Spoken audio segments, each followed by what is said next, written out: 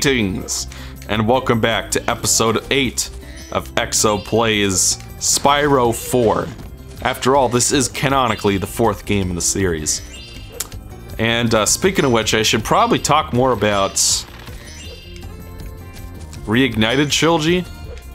I don't know, I guess they finally, at the time of recording, they had just released like some footage of Idle Springs from Spyro 2, and they did the formal reveal of Ripto's character model that they're going to be using.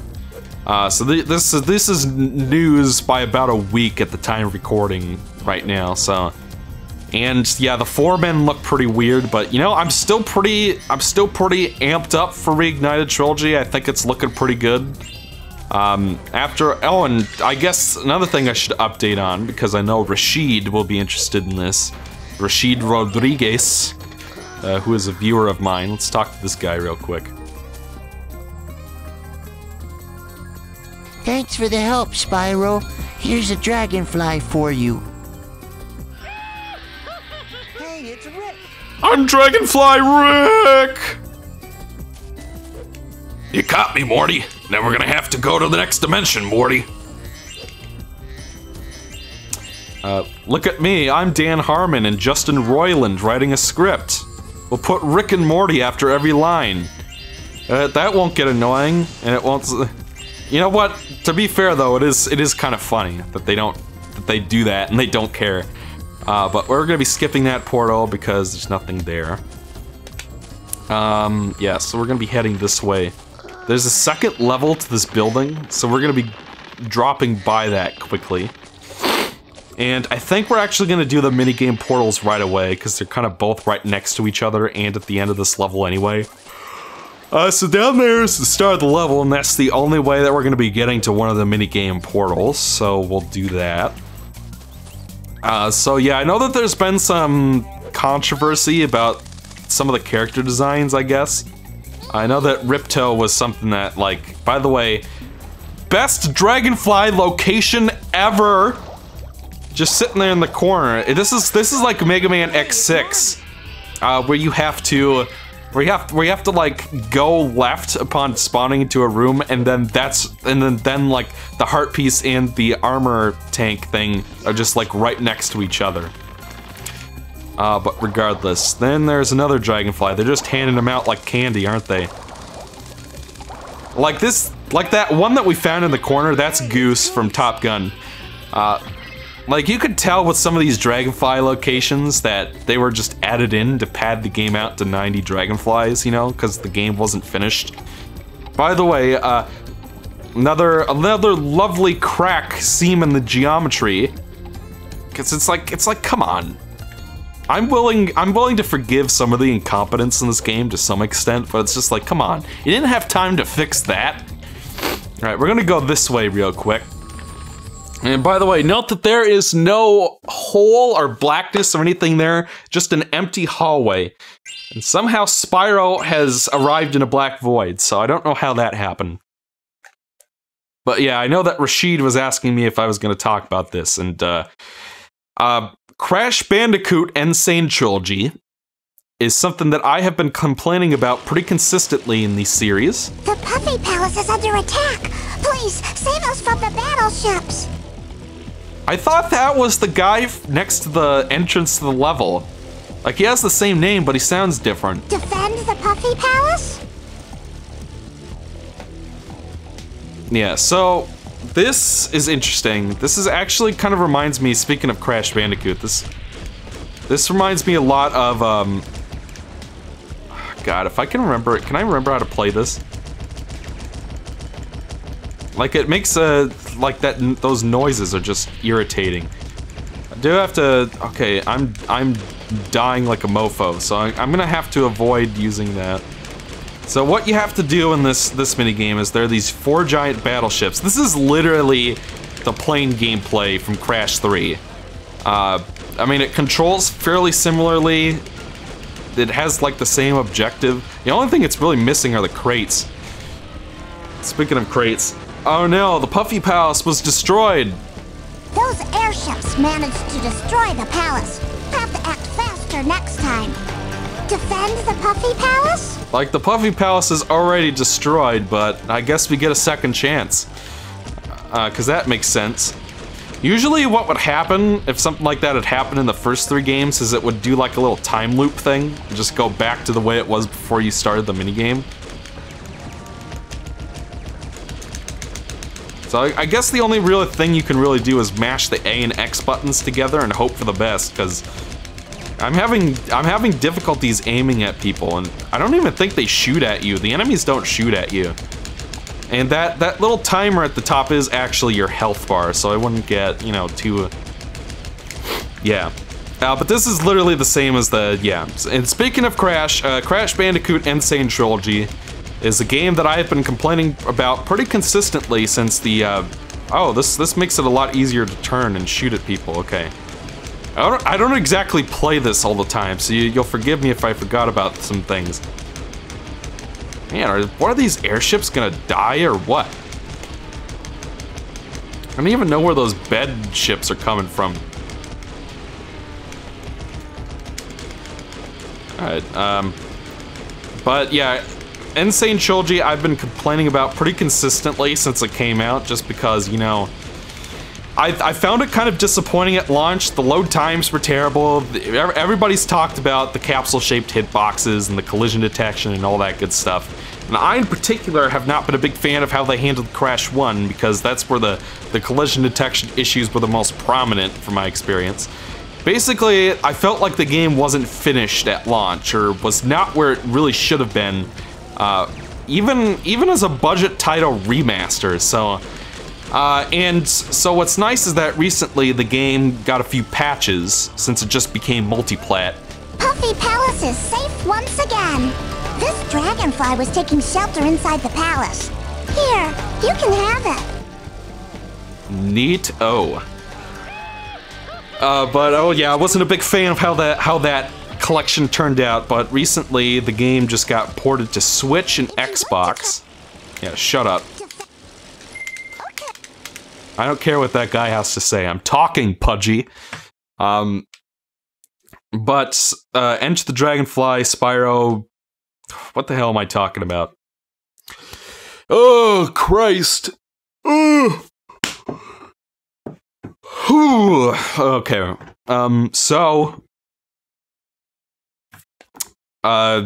Crash Insane Trilogy just got ported to Switch and Xbox. And to accompany it, there was a patch. And apparently there were a few other patches that came up before that. And I heard from someone that the third patch they released... Okay, I don't think that's supposed to happen. Alright, fixed it. One of the things that they patched, starting with the... What the hell just happened? The collision detection just went AWOL. I think...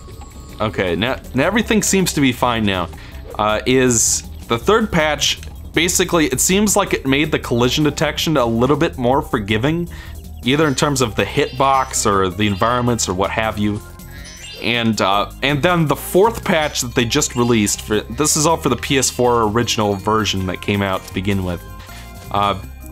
They fixed, basically what happened is they fixed the collision detection, or made it a lot more generous than it used to be. And they drastically improved the load times, like so much so that it really gets your head scratching as to why they were so bad on PS4 to begin with. Like, I guess enough people complained about it on PS4 that they decided to improve it for the multi-plat versions and patch it into the PS4 version. And it's like a drastic difference in load times, by the way. It used to be like you'd have to wait like 30 seconds for a level to load, or for the world map to load. And now you play it now and it takes like a second. So yeah, like I said, it really gets you wondering, what did we wait for all this time? Like, why did we have to wait a year to get that improvement? Why wasn't it like that at launch? And, like, why didn't we get a patch for that way earlier? But, I don't know, it's just like, I don't know, I got what I wanted, so I guess I can't complain too much, but still. So, yeah, so now the load times in Spyro and Crash Insane Trilogy are way better. The physics are way better, and I myself, I just replayed Crash 1 on it, and yeah, I actually got all the gems and stuff, and saw the secret ending where Coco or Crash and Tana ride off that stupid bird-looking thing. It's a pretty shitty ending for all the work I had to put into it, but that's beside the point. Is that, and yeah, so now I'd actually say that Crash 1 in the Insane Trilogy is probably, this is the version to go with. Do not play the original, go play the Insane version instead. And that feels so weird to say.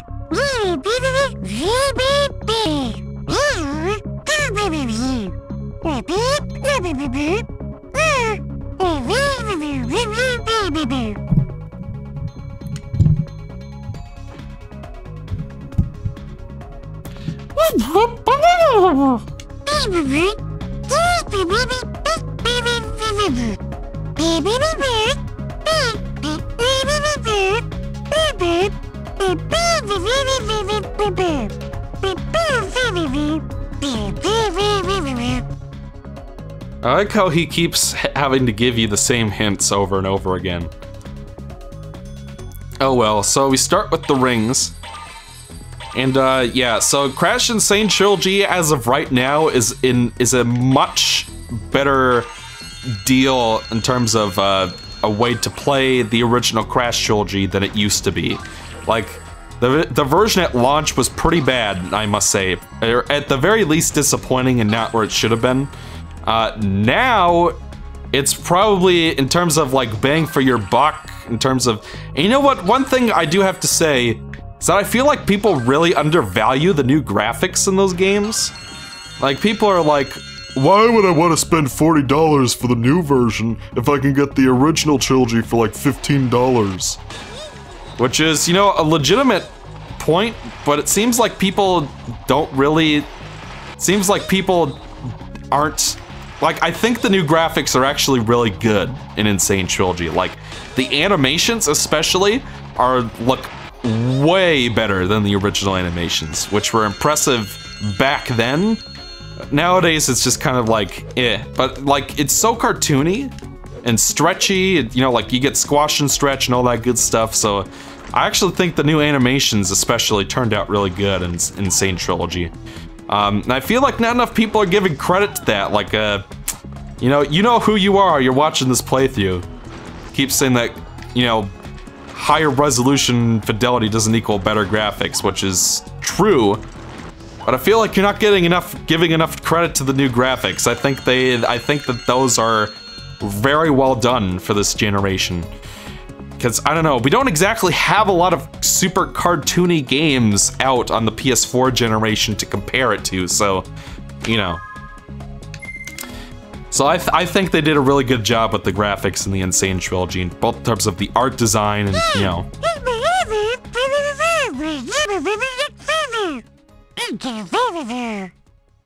Wow, Sparks found Dragonfly. Would you imagine that? I like how they keep finding brand new excuses for, you know, where the dragonflies come from when you win things.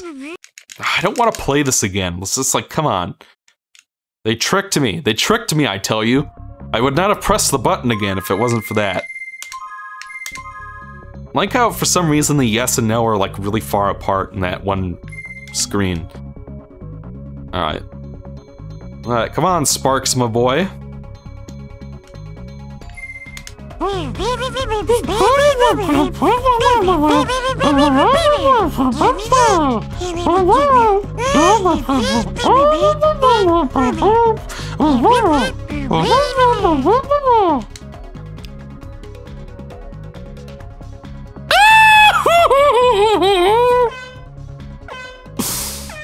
Okay, so now we have the second racing section out of all of these speedway levels, and once again, these races, I find, are much more demanding than the ones in Spyro 3.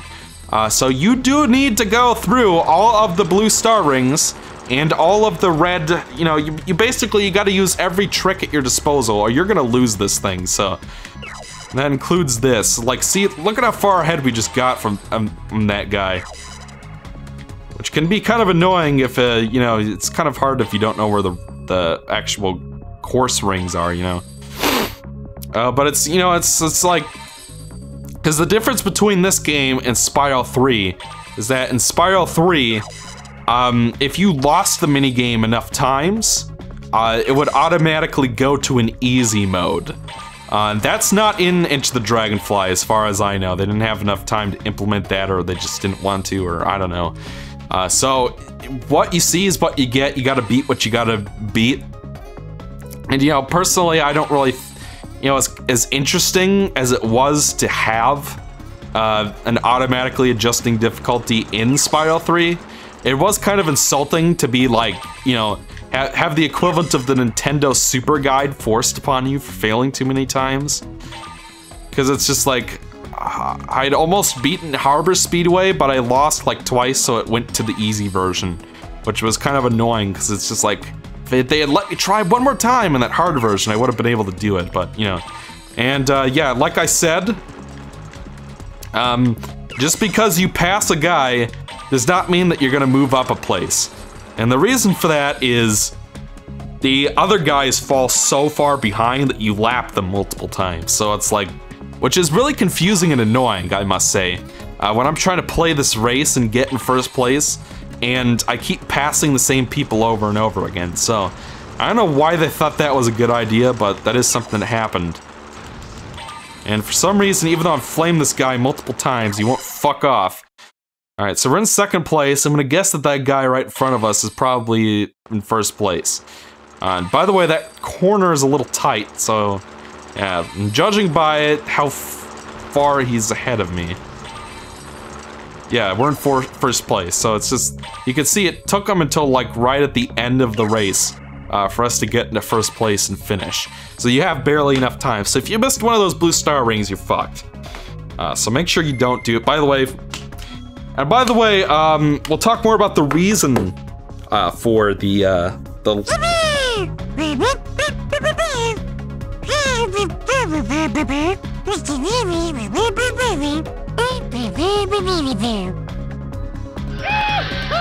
Hey, it's Grayson.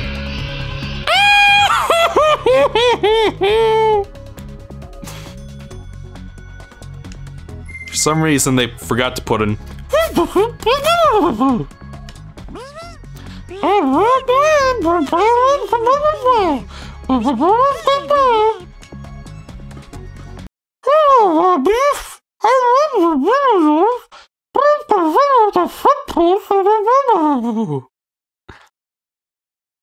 I hope the person who's watching got that message. Yeah, but I think Crash Insane Trilogy is a much better way to experience the trilogy than it was a year ago.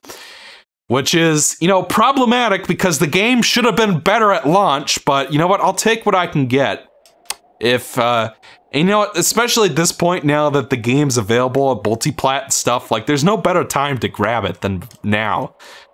So make sure to go check. It's on PC too, so if you want to play it in 60 FPS, you can do that now. I'm pretty sure these should be done this level, as Clement would say. Yeah, we're all set, so I'm gonna go ahead and warp us back to the Dragon Realms, because, you know, again, we have the warp feature. It's my favorite cutscene of all time.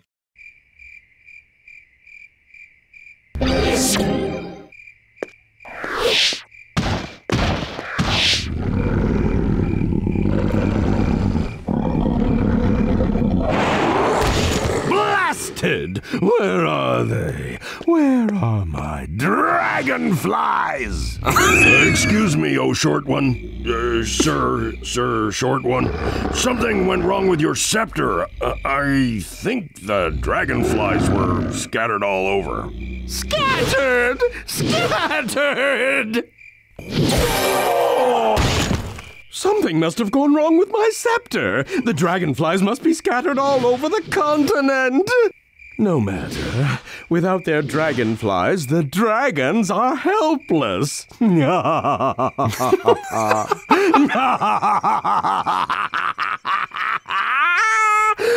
send my Riptox out to collect them all and put that purple dragon out to pasture.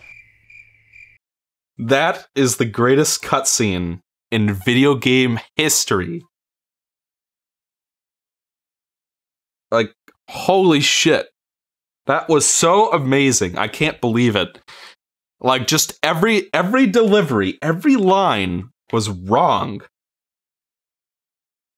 And I can't get enough. Every time I play this cutscene, not only is it a surprise to see it again every single time, because it's prefaced by nothing, but then it happens, and it's just super joyous. I love that cutscene. It's just like the animation is wrong, the delivery is wrong, everything about it is wrong, and I love it. Spyro, the magic of this sacred rune will bestow upon you the power of ice breath. I think that's Tom Kenny, but I'm not sure. He's kind of doing a voice, I guess. So now we have the very last one, Ice Breath. Ice Breath works exactly the same as it did in... At least I would think it would, but I guess not. Like what Ice Breath did in Spyro 2 and Spyro 3. In Spyro 2 it was a power-up gate, in Spyro 3 it was like, for one level only you got to use it, and it just replaced your Fire Breath. And what that did was it allowed you to freeze enemies and stand on them as platforms, and freeze those creepy Tom Kenny penguins as well. Hello there. I'm the penguins from Frozen Altars. I sprained my flipper during training. They mind taking my place. I think you could freeze... No, you can't freeze the Dragon Elder. That would be ironic, wouldn't it? But I guess the Dragon Elder's gone, so we can't do anything with him. Anyway, we're over time. I'll see you guys in episode 9.